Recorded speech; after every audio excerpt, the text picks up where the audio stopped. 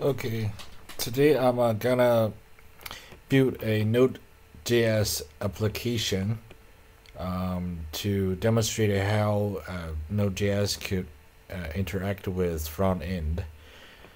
Because we have know how to create a basic server, we have created a fully functional server, but we haven't added front end on top of it. So this Node.js app is just a full stack application. Right. So to save some time, I have already get the UI part finished, and as you can see here, it's very simple. And there is a user list, right? So the user list should be print down below the button. And when you add a user, it would just redirect to another component called add user, right? We can enter something here, right? And user detail and submit that. After that, it will just redirect to the user component, and a new user will be displayed in the list again. So this front end app is, as you can see here, so it is based on React. So I have a React tutorial. So if you don't know how to do that, you can just watch another tutorial video list. So user's component is the default one, right? So if there is any URL that the application does not recognize, it will just redirect to the default one. And so in this case, we don't have to print 404 error message, right? Because whatever anything happened, it will just redirect to the user page, right? So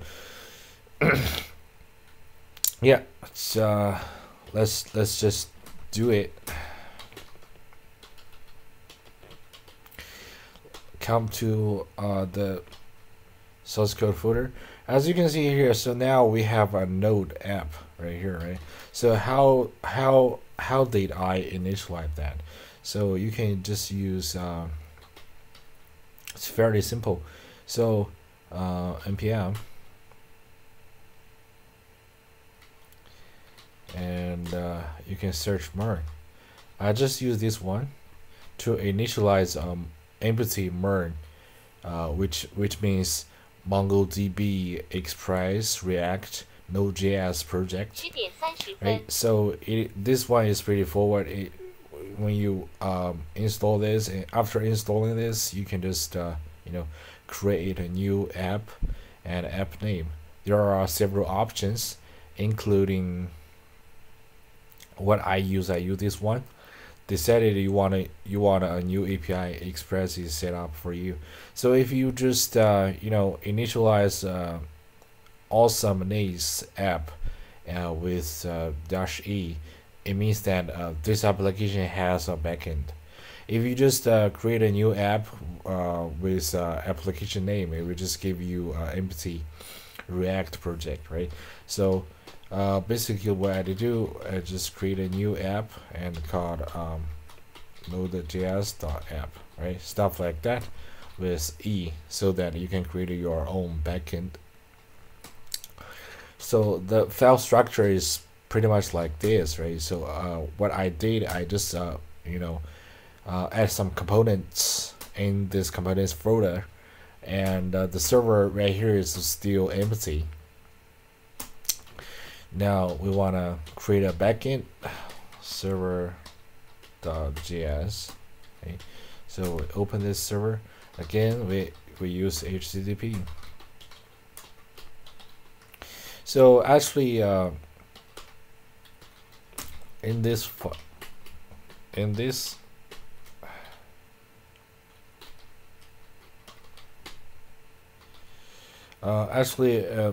this project has already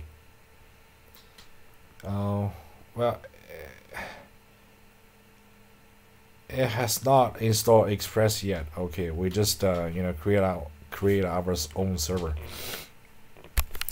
Yeah, next class we're gonna step into Express, which give you a better API to create a server. Okay, so it is to be to create a server and a function error. Request response, and you want to do something here. Listen, port 3000. Okay, give it a hey. Server is running on the port 3000, right? So again, let me open this. So I have a user component, right? So right here I want to display the user, as you can see here. So the list has been finished, but this function has not. So how could we do that? We want to when the component initially loaded, we want to send a request to the server so that the server will give us response. So how do we send requests? Is fairly simple. Get HTTP localhost. The server is 3000, right? API users, right? So the API, we name it as users.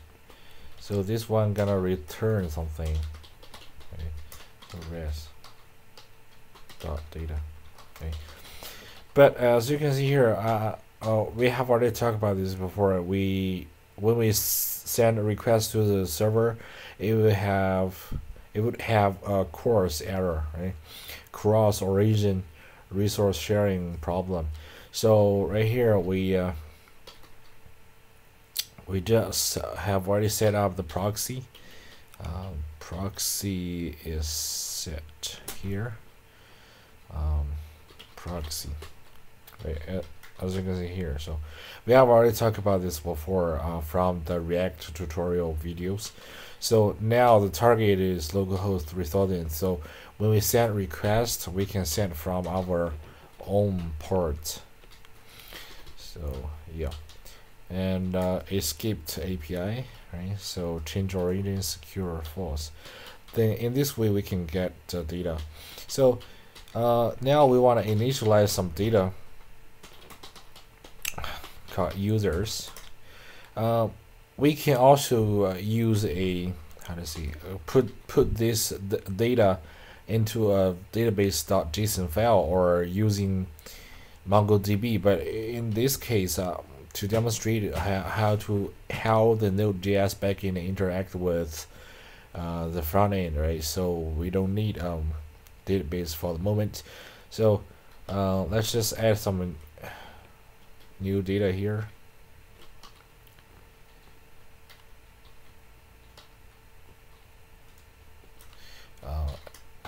User ID 1, username, vehicle, user detail, blah blah blah. I give it 3 users, vehicle and Jack, Tom, right? Okay, now we have 3 users in this list. So when the front end send request to the server, we can return. So from the last 2 class, we return either a string or template HTML, right? HTML file, right?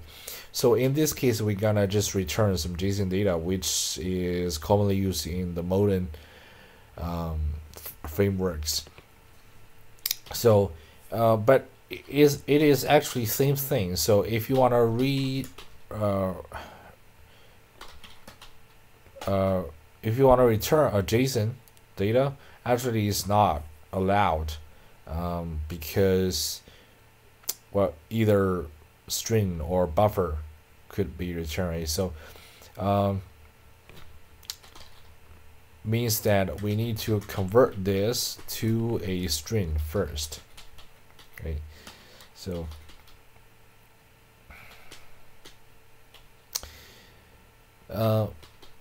so we need to determine which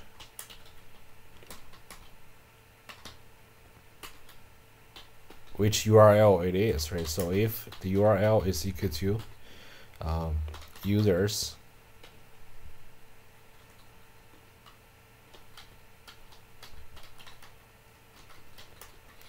then we return json.stringify users. Yeah, okay, just like simple like that. Okay, so now let's run this file.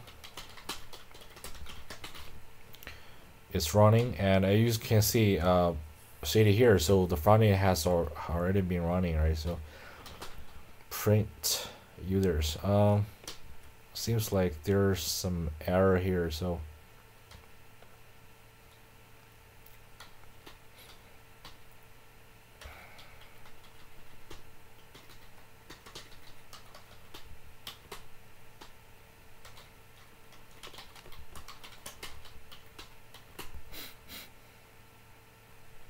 okay, so now it has the value has already been returned, right? So as you can see here, and after that we can just right,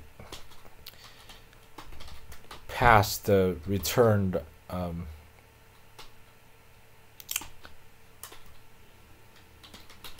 data into users list, right? So it could be displayed here. So this is a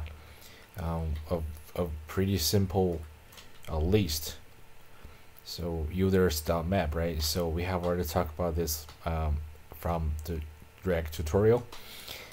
Yeah, as you can see here, so everything has been displayed here, and it just works fine. And when we go back to our code, and as you can see here, so actually we are using a get request, right?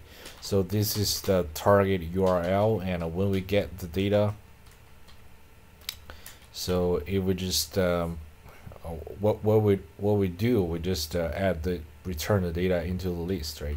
So it is pretty straightforward. This is the first part. We render the users list, and also when we open this add user component, if we input something, we want to add a new user on top in the list, right? So as you can see here, so in this case we need to send some data back to server, and get the new users list, right? So it looks like this is a post request, right? So the difference between a get and a post, it is pretty straightforward. If you don't know, it means that actually you need to learn about more HTTP fundamental. So basically, get we when we set get request, we don't add any parameters here, and we want to search something based on our own parameter. It means that we send a request with some initial parameter. We need to send it as a post. Normally we just do it that way, right? But in this case, let me open this. So add a user to user list, right? So okay, as you can see here, so we get the value from the ref container, right? So it is pretty straightforward. But in this case, we don't want to do it. We don't want to do what? We don't want to use post.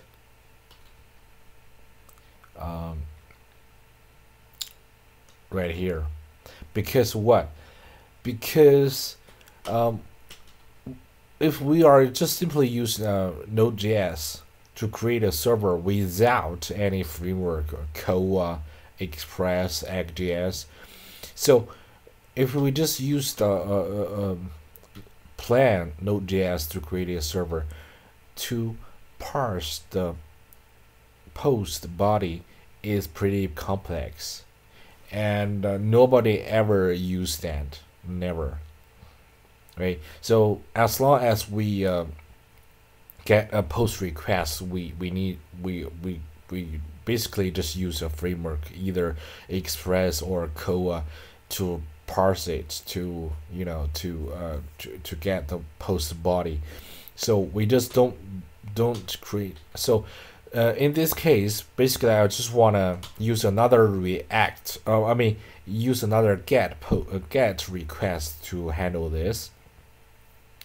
Yeah, you didn't hear me wrong. So actually, we can also set get request with some data, right? So I think it is also pretty straightforward.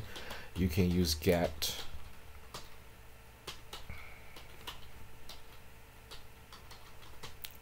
again, right? So right here we can just give it a config. What is this config? This is the parameters that we need to pass from here. So actually, because this is this is a React component. So but normally if we send a get request, it could be something like a name, fickle, and detail, blah blah blah, something like this, right? Yeah, as you can see here, right? So but this is a React application. So when we send requests, that we don't use this one in this way. This is actually be used in React router, right, to redirect to another component and set parameters to another component. So how do we do here? We can just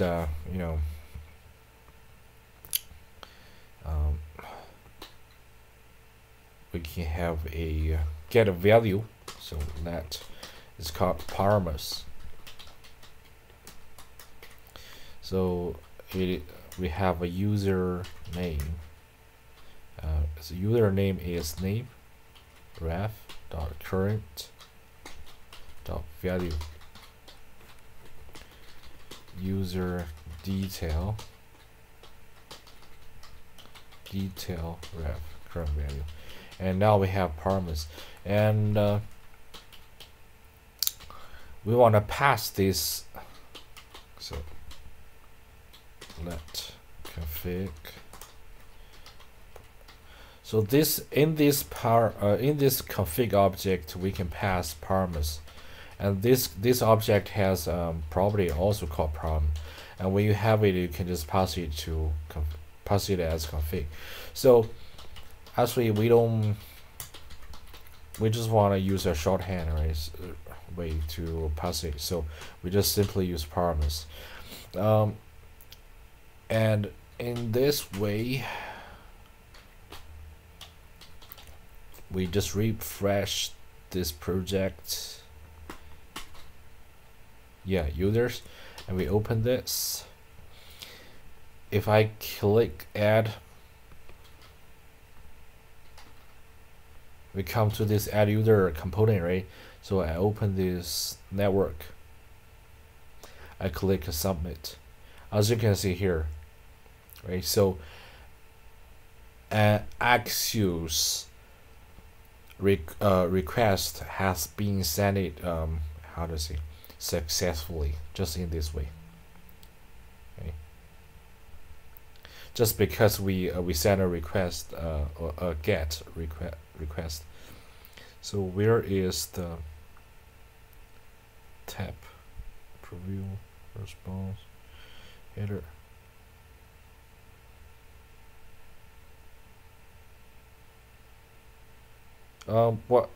So if you see this link, actually this is just a get request, right? So it should be a method displayed somewhere, but yeah, anyway, this is a get request. So we have already sent this successfully.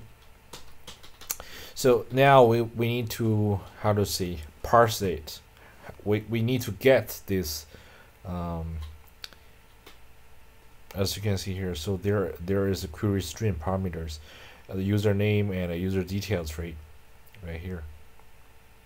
We need to get these two values so that we can create a new object and add the new object into the users list, right? So how do we get this username and user details? So we have our send request. Do we just else if URL? No. Why? Because as you can see, so URL is something like this. So when you get the URL should be something right here, right? So users question mark, stuff like that. So we cannot just get URL anymore. So in this case, we need to use another library, core library, to manipulate to get the data first. So why I use the all uppercase? Because in this case the URL has been on it already initialized. We want to separate this variable name with this library, right? So in this case we can do let me just delete this for the moment. So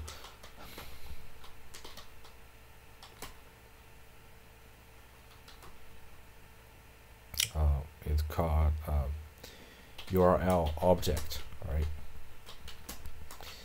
So we have url.parse and .request.url. Right?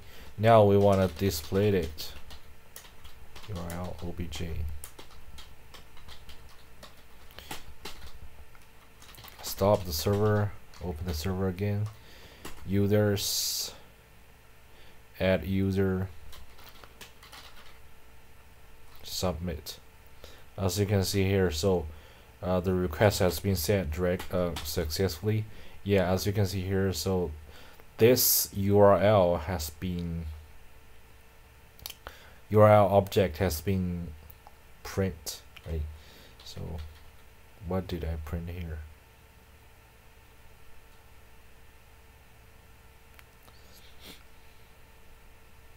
This is the search property, query property, and path name. As you can see here, so we can just use this one as the path as this condition, right? The if else condition parameter. And again, this is not users, this is add user, right? So now as you can see here, so we need to get this path name first. So else if, so URL obj dot path name equal to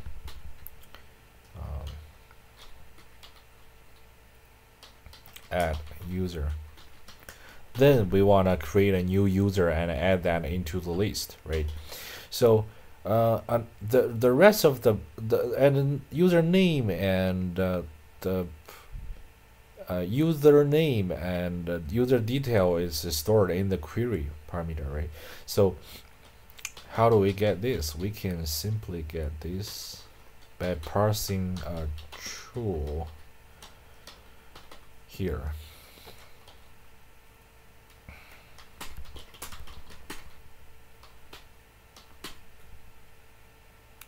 Add user, blah blah blah blah, submit. Path name, add user, add user name, add user detail.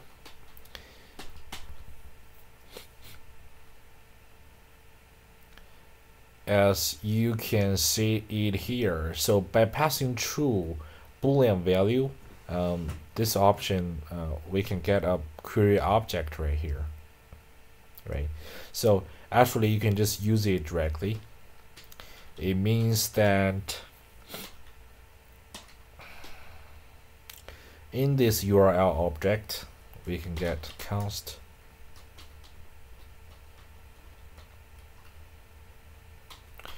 username and user detail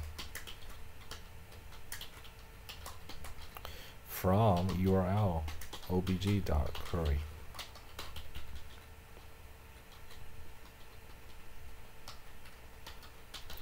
Right, so let's display it first, right? So user name and user detail. Right, we just create a step-by-step. So node server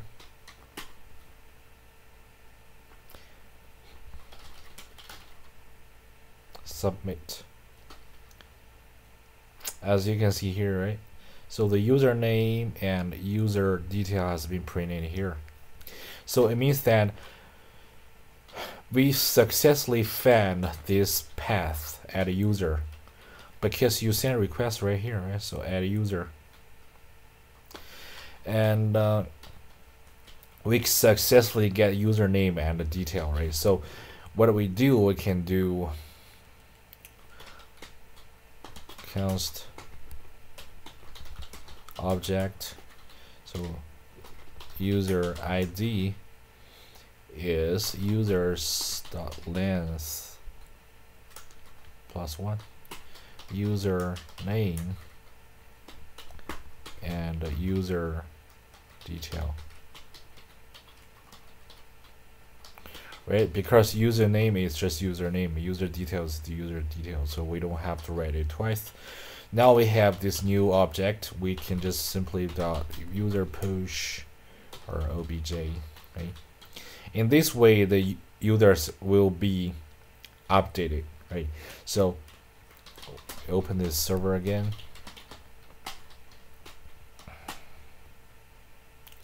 Now okay, you need to focus. Now we have 3 users right here, right? So we add a new user. It's called Tommy,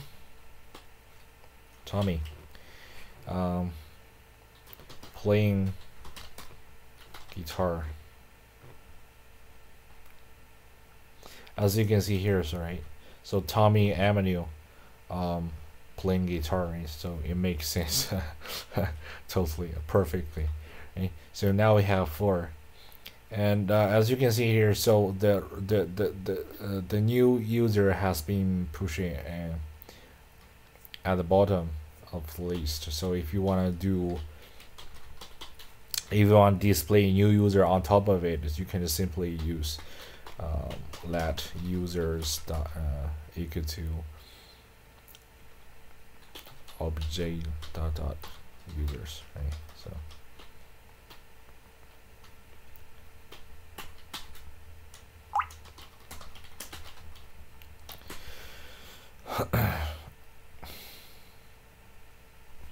so John 5 play guitar, submit. What happened?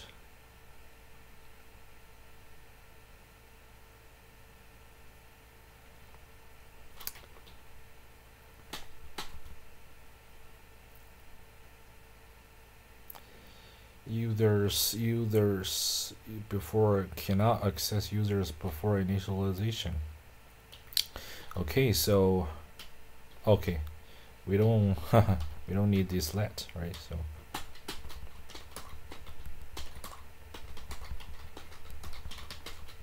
okay, I believe John 5 play guitar works, right? So it works, right? Makes sense. So now John 5 is on the top of the list. So yeah, in this way we can just we have already make this application works, right? Back in the front end by using by set requests to the server using a.axios. Even though these are to get, we still can get the value we want to pass to the server using params, right? And in the backend, we can just grab the information from the user input and then do something set back to the front end. So this is the basic process. And yes, and next step we're gonna talk Express. And in Express, we don't have to use this way, get the parameters first and then to determine which path this is, and then determine what we're gonna do eventually. So if we use a framework, it will be much easier. But still, it is good to know that how the plan or the raw or native Node.js works, right? So in this way, we have make this full stack application works, based on the Node.js and React. Whatever any front end frameworks you are using, React, Vue, Angular, or template engine, ActJS, Pub, stuff like that. Still, the backend just work in this way, right? So you get the path and you respond to them, or you do something on the existing data. And in this example, I haven't used MongoDB either, because we don't have to. We just want to keep it more keep it simpler, right? More straightforward. So yeah. Anyway, this is pretty much about the Node.js application, how it works today. All right.